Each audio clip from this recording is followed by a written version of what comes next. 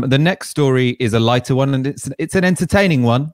It's about the Liberal Democrats. So they have released a report on the 2019 general election, which, to refresh your memory, started like this. I never thought that I would stand here and say that I'm a candidate to be Prime Minister. But when I look at Boris Johnson and Jeremy Corbyn, I am absolutely certain I could do a better job than either of them. And that general election campaign ended like this. The SNP, as you can see there, have taken East Dunbartonshire. Jo Swinson will no longer be an MP. Well, so many questions being asked, even during the campaign, about the nature of the Lib Dem campaign. So, yes, the Lib Dems entered the 2019 general election pitching Jo Swinson as the next Prime Minister, and they ended up going down to 11 seats, with Jo Swinson herself losing her seat. As it stands, the Lib Dems still don't have a replacement leader. I think Ed Davey is currently the interim. So as I introduced at the beginning, the Lib Dems have done a report on the failure in that general election. It's supposed to be asking hard questions so that the party can rebuild. Let's go to some findings. So some findings from this report on Jo Swinson. Your candidate for Prime Minister had gone down well at conference to members, and as an ambitious reflection of polling from earlier in the year, it appealed unrealistic to the wider public, especially given that we were already falling in the polls. Now let's go to the Lib Dems on Brexit. So this is in the election review. We alienated large chunks of the population on Brexit. The electorate was divided into three groups, 20 to 25% passionate Remainers, 20 to 25% passionate Leavers, and 50 to 60% who weren't really that passionate either way. As a Liberal Party, we could never have gained votes from the 20 to 25% pro-Leave group, but we did effectively ignore the biggest group.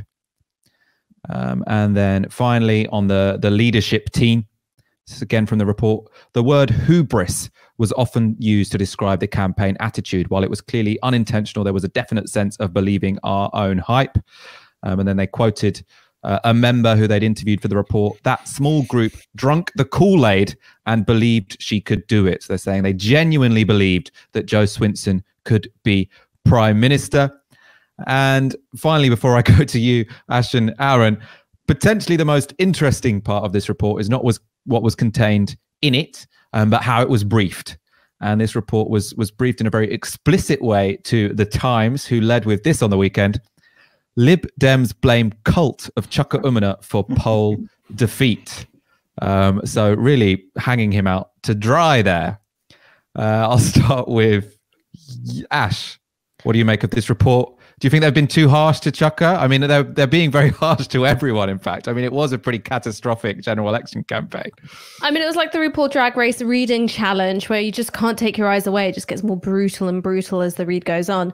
I do think that Chuka Umunna is being hung out to dry a bit, and I'm not a fan of how he's carried on in terms of his political strategy. I'm not a fan of his politics either. But I think in some ways it's a little bit of a case of blame a newcomer into the party and saying, you've got this all wrong and this is your fault. Whereas actually it was much more about Jo Swinson for me. I think it was her inability to take yes for an answer when it came to Parliament. You had the Labour Party being dragged incrementally further and further towards that pro-Remain position that she wanted, but she couldn't turn around and say, yes, I'm going to work with you in order to, frustrate a Brexit deal going through Parliament and forcing it to a second referendum by having some kind of minority government. She didn't take that opportunity when it was offered to her. And yes, that was in part because of absorbing all of these sort of, ex-Labour defectors who held a real deep antipathy, right, loathing of Jeremy Corbyn because he was sort of the great usurper of their Labour Party careers. It meant that she boxed herself off. But I think in addition to that, there was a genuine disdain for the politics of populism.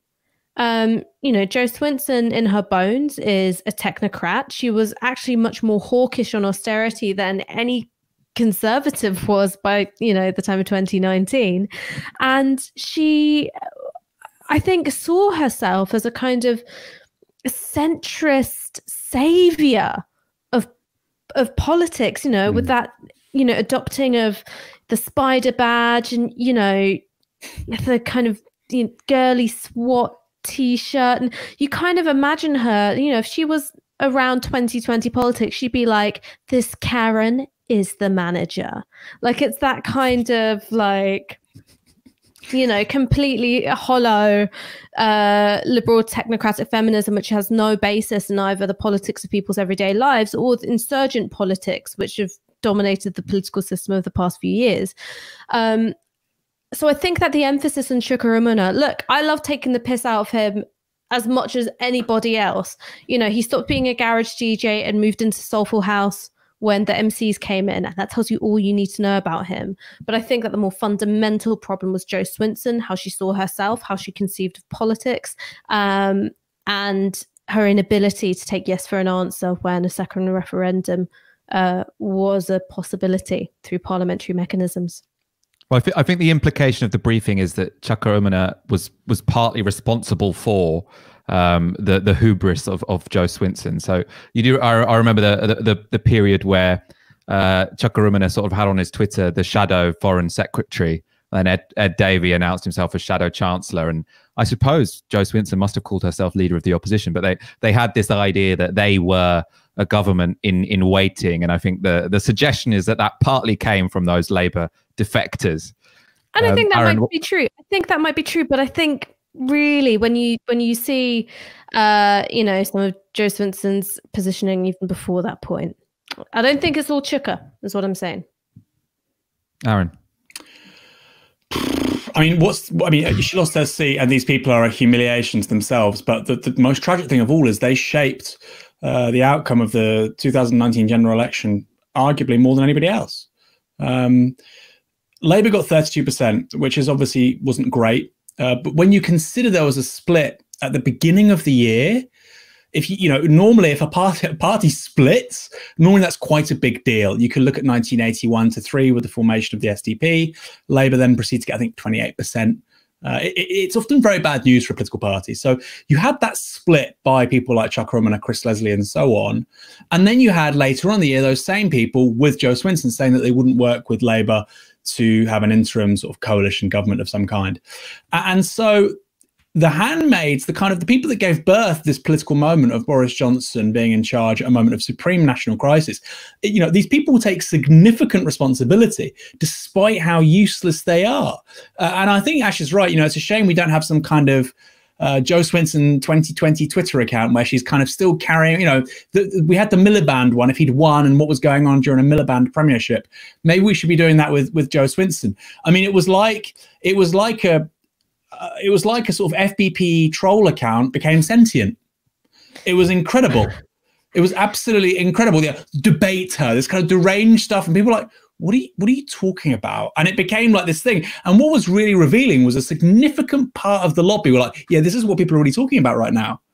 And, because it's all people who are prefects at school. It chimes with them on a deeply resonant level. They see this overgrown head girl, coming onto the political arena, demanding to speak to somebody who's in charge, and go, yeah, this is a real grown-up. But the saddest thing for me is that, a lot of Labour people got in bed with that. That's the saddest thing of all for me. I know people that were like Corbyn supporters who voted Lib Dem, not in the European elections, in the local elections, to give Labour a bloody nose. And I'm thinking, you've got councillors who could do amazing. So you might have a socialist running to be a councillor where you are. Why would you vote for the Liberal Democrats? And I think too many people, and that to me speaks about an absence of long-term political education on the British left. That's bigger than Jeremy Corbyn. That's bigger than Novara media. That goes back decades. And just don't be seduced by this nonsense. And then we had the whole thing about whether Europe. And look, we can talk about the Labour position. I think ultimately by 2019 they were in a bad place regardless. But the European elections never ever mattered. They never mattered. You have a 35% turnout. Nobody's ever taken these elections seriously. And by the way, we know that because the Tories got what? 9%. Right now, in some polls, they're polling 50%.